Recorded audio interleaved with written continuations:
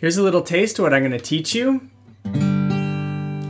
I'm leaving on a jet plane. Don't know when I'll be back again.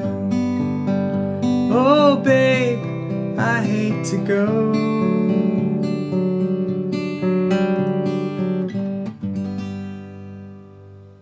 Howdy, I'm Rob. I want to teach you how to fingerpick and sing Leaving on a Jet Plane by John Denver. This is like the perfect song to learn how to Travis pick on. Travis picking is the style of fingerpicking that John Denver uses in this song. It's like the most common way to fingerpick in country and blues and rock songs. And I teach this style in depth in my course that's coming out in April of 2022. It's called Travis Pick Like a Pro. And this is the first song I teach in the course, so if you like this lesson and you really want to go in depth into the song, be sure to become a member of Heartwood Guitar. That's how you get access to the course. So let's start with the chords. There are 4 chords in the song, and I take a few liberties with the song to make it even more beginner friendly. I think it sounds really cool too. The first chord is just a standard G chord, but it may not be a standard fingering for you. There are like a million ways to fret an open G chord. But the one that I strongly recommend for this song uses your wimpiest fingers. So bear with me. I know this may seem backwards, but you'll see why I recommend this fingering in a second. It's because of the second chord that's coming up here. But with this fingering, you've got your 3rd finger on the 6th string 3rd fret and your pinky on the 1st string 3rd fret. So wake those puppies up and grab that chord. You should damp the 5th string with the underside of your 3rd finger. You shouldn't be picking it, but in case you accidentally hit that string, it should be damped. So that's your G chord. And then check this out. Instead of just a standard C chord like what John Denver plays, I'm going to have you play a C with a G in the bass, which is a lovely chord and also facilitates chord transitions a little bit, makes things a little smoother when you're finger picking. And so to do that, you just leave your fingers where they are here, and you put your 1st finger on the 2nd string 1st fret, and then your 2nd finger on the 4th string 2nd fret. So this chord sounds like this. By the way, if your pinky's getting tired or just doesn't cooperate, you don't technically pick the 1st string in my arrangement of the song. So you don't have to grab that 1st string. It's just, you know, if it's not too much of a bother, it is kind of nice to have a safety net so that if you do hit that note, you hit a nice pleasant G note up there. Don't feel obliged to keep your pinky parked there if it's bugging you. Okay, and then the 3rd chord is just a standard C chord. The C chord, you damp or avoid the 6th string. We're going to try to not pick it with our picking pattern. And then the last chord is a variation on a D chord. It's a D add 4. And all it is a C chord scooted up 2 frets. Now with this chord, you really don't want to hit the open 1st string, and so with our picking pattern, we're not going to be picking the 1st string, but just in case you like wanted to try strumming the chord or something, you want to try to avoid that 1st string. And so yeah, same as a C chord, just scooted up 2 frets. You'll see in the chord diagram that there's a number 3 next to what looks like the 1st fret of the chord diagram. It's because it's not the 1st fret. It's the 3rd fret. So that 3 means 3rd fret or 3rd position. It's same thing. So that's our D add 4. Okay, now let's look at the picking pattern for the song. Why don't we just grab a G chord for the purposes of demonstration here. And I want you to start by planting your hand. Planting means like sticking your fingers on the strings that you're about to play. And it's a good habit to do whenever you're going to start a fingerstyle song, to kind of cue your hand into like where it is in relation to the strings. It helps your proprioception. Makes it more likely that you'll hit the right strings when you start your song. So rest your thumb on the 6th string and take your pointer finger of your picking hand and slot it in between the third string and the second string. So basically you're queued up to pick that third string. And then your middle finger, you should be slotting between your second string and your first string. So it's queued up to pick the second string. So these are the strings that your thumb and fingers are kind of assigned to for this picking pattern. Your thumb, since we're Travis picking, is going to be jumping back and forth between two strings. Thumb can also jump back and forth between 3 different strings in Travis picking. But for this song, it's just simple alternating bass, not triple alternating bass. So it's going to be just jumping back and forth between 6 and 4 in the picking pattern I'm about to show you, but you start on the 6th string.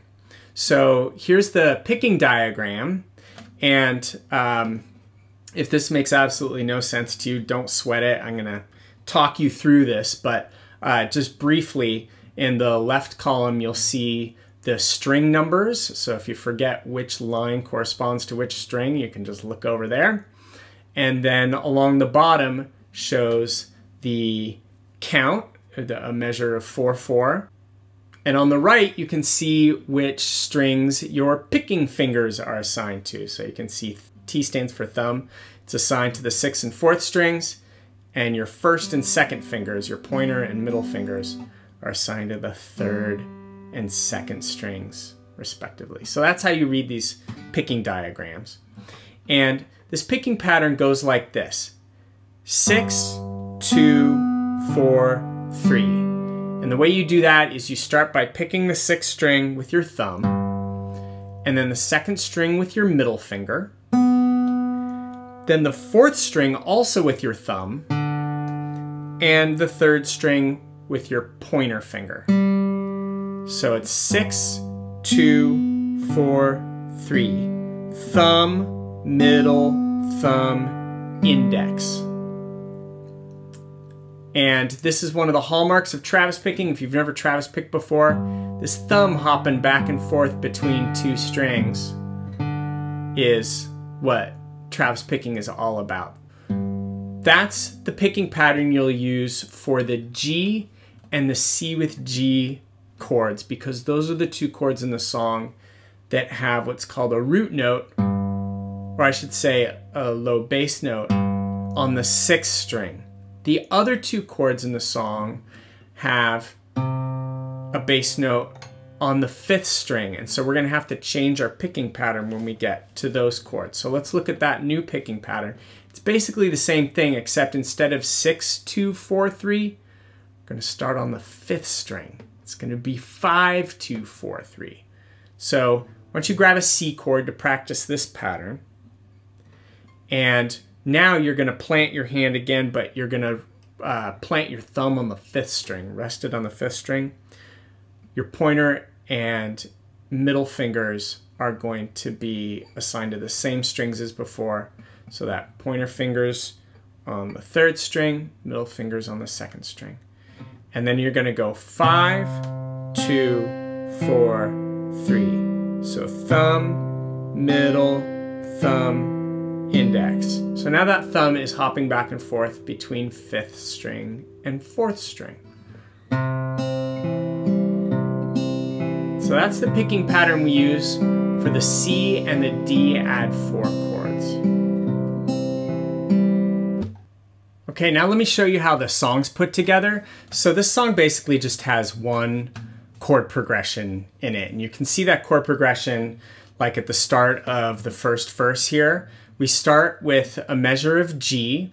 And so in my chord chart, if you just see a chord written with no like number in parentheses after it, you can assume that it's played for just one measure. And one measure is this much playing. It's like 1 and 2 and 3 and 4 and. So going back to the beginning of the verse here, starting with that first G, you're going to go 1 and 2 and 3 and 4 and then switch to the C with G in the bass. 1 and 2 and 3 and 4 and next line back to G, 1 and 2 and 3 and 4 and back to C with G in the bass. And now on the 3rd line, start with the G for a full measure, and then go to a regular C for a full measure, and then slide up to that D add 4 and play that for 2 measures, which is going to be like 1 and 2 and 3 and 4 and 1 and 2 and 3 and 4 and. Now would be a good time to pause the video and practice these 2 picking patterns and maybe making some chord changes while playing these picking patterns. And then when you're ready, try playing along with me here. I'm going to play the first verse of the song at a slow tempo and see if you can play along. Remember to plant before you play. Thumb on the 6th string, pointer finger on the 3rd string, middle finger on the 2nd string. Here we go. 1, 2, 1, 2, 3, 4.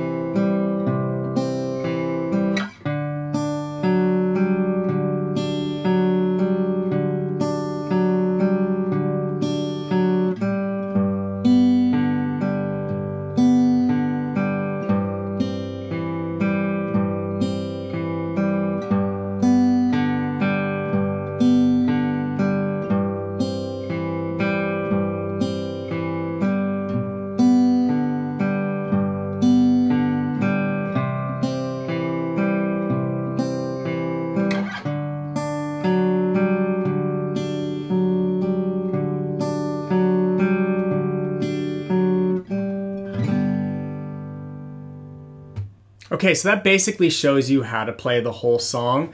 The intro that I've come up with for the song starts with just, it's a 4-measure intro going from G to C with G in the bass, G, C with G in the bass again. It just kind of gives you a little warm-up before you start singing the song. So it's just kind of like the first 2 lines of a verse. And then chorus progression, same as the verse progression. It's just at the end of the chorus, you're going to play that D add 4 for 4 measures instead of 2. And in the outro chorus, there are a few chords at the end that also are played longer than the rest of the song, but just some minor variations on this one progression that I've taught you. Before I finish, I want to give you a little help singing the song. I love singing the song. I sing it for my kids when they're going to bed. It's funny, I asked my kids the other day what they thought the song was about. Actually, they asked me. I told them, and they disagreed with me. They did not think that this was someone who was going to return to their love. They thought the person was leaving for good. I'm like, well, what about the wedding ring line? And they're like, no, that guy's taken off. So I don't know what that says about my 7 and 9-year-olds. But anyway, whether you think that this is a tragic breakup song or just a song about, you know, leaving for a trip, I hope you enjoy singing it too. And it does pose a challenge for men because John Denver, you know, has kind of a high tenor voice, and that can be kind of hard for untrained singers or just, you know, men with lower voices to be able to sing. And so I want to help you with that. So if this key of G is tough for you, or also women, if you want to sing up even higher than John Denver, or young people, if you have a high voice, you want to sing up higher, I recommend you use a capo. The capo is straightforward, I think, for women or other people with high voices. Your starter note is going to be the open 3rd string. Oh, my bags are packed. It's also the note you sing when you sing the word packed. Oh, my bags are packed. And so that same string can work as a guide if you capo up the neck. Let's say you want to sing it way up here in the key of B. Oh, my bags are packed. I'm ready to go. I wouldn't sing it up there because it'd be way too high for me in the chorus. But women might like it up there. And then men with lower voices who are just want to sing it lower, like when I sing for my kids, sometimes I want to sing kind of low in my range to lull them to sleep. you know, maybe capo 6 or something would be good. And here what we're doing, even though we're capoing up, and it seems like, you know, shouldn't I be singing higher if I'm capoing up? Actually, you're singing like 1 octave lower than where the women would sing up here. And so instead of this open 3rd string as your starter note, now your starter note is 1 octave lower. It's going to be found on the 6th string, 3rd fret. So the take-home message here is, if you want to sing the song lower, slap on a capo and then grab a G chord and play that 6th string. That's going to be your starter note. Oh, it's kind of low for me. All my bags are packed, I'm ready to go. See how that works? So hopefully that brings the key of the song in line with whatever kind of voice you have. So fun teaching this lesson to you. I hope you enjoyed it. If you did, please like and subscribe. It really does help. And if you'd like to dive deeper into Travis picking, come check out my course, Travis Pick Like a Pro, due to be released in April of 2022. You can learn more about becoming a member of Heartwood Guitar and getting access to this course plus tons more by clicking the link right below here. And hope to see you on the flip side. Take care.